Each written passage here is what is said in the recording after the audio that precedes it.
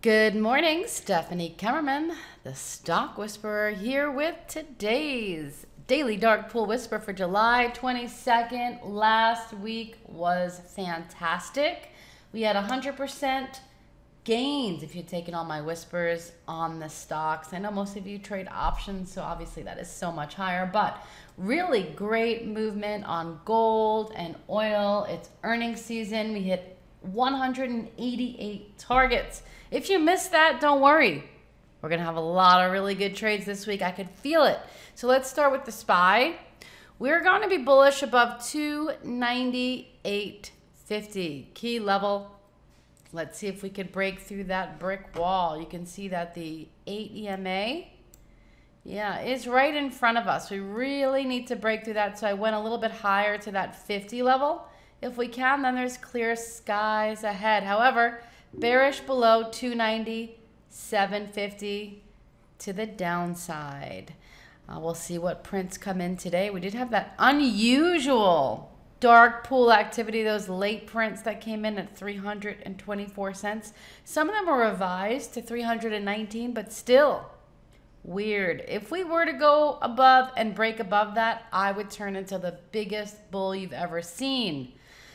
But until that happens, it's not going to happen yet. All right, let's go to the E-minis.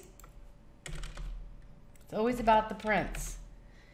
E-minis, we're going to be bullish above 29.90 for those guys and bearish below 29.78. I did put in the pre-market volume spikes, and that's how I get my levels. Russell, and of course I use pivots. The Russell bullish above 155, bearish below 154. QQQ also had very weird, unusual activity at 193.82 on Friday. So that's a really key level. Again, if we close above it, bullish. As long as we stay below it, that's selling. So we'll see what prints come in today and use those. Let's go to the oil futures. Yeah, oil's been, I think, our best trade so far. So let me just show you this chart. All right, we've been kind of bouncing up and down on these Camarilla pivots. It's been pretty weak. However, if we go above 57, I will turn bullish for oil futures. We do have resistance at about 57.20 area, but if we could break above that, you can see there's a lot of room to fly. However, we're going to be bearish below 56.24. Then we'll have room to go down to this pivot. And now let's go to the gold futures.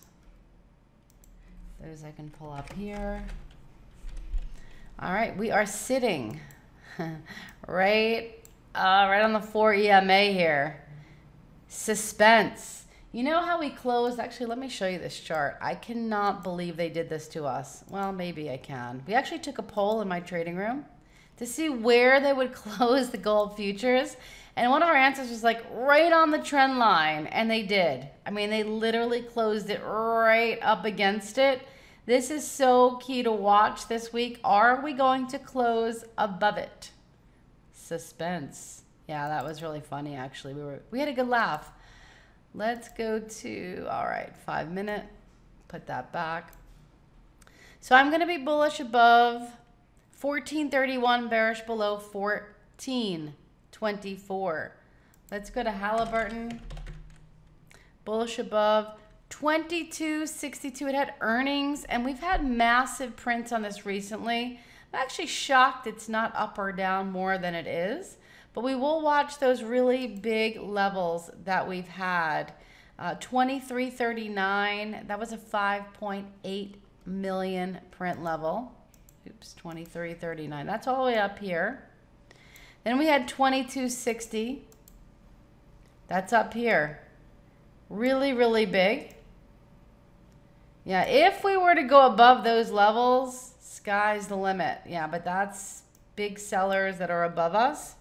Bearish below 21.47. If we do go below here, look out.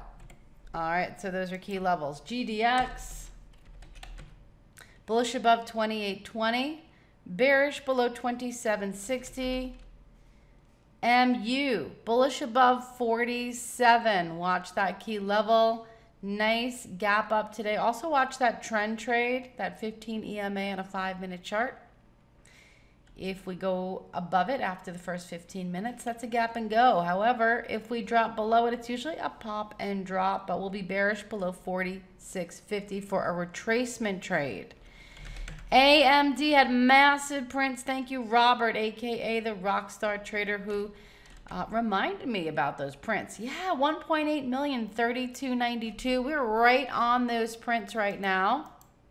We had a massive print here, and then another massive print at 32.93, 2.4 million. Something big is happening right here on AMD, so watch this so carefully. It's going to have a big move. All right, bullish above 33.20, bearish below 32.50. Definitely one to watch this week, but earnings are coming up July 30th. That's not until next week. So this could be a goodie today, or maybe tomorrow. We'll see. Bullish above Apple 205.30 and bearish below 203. We did have some recent prints on it at 204.75, so watch that very carefully. And Mr. Softy, yeah, we had big prints on this one as well last week, 138.95, 137.46. So we'll be bullish above 138.25, a retracement trade to those prints, and bearish below 136.50. That's below all the prints. And I think that's it. Yeah, that's all we got right now. If I see any big prints today, we'll definitely call it out. Until next time, happy trading. No thinking, that's my secret. Gonna keep it my secret.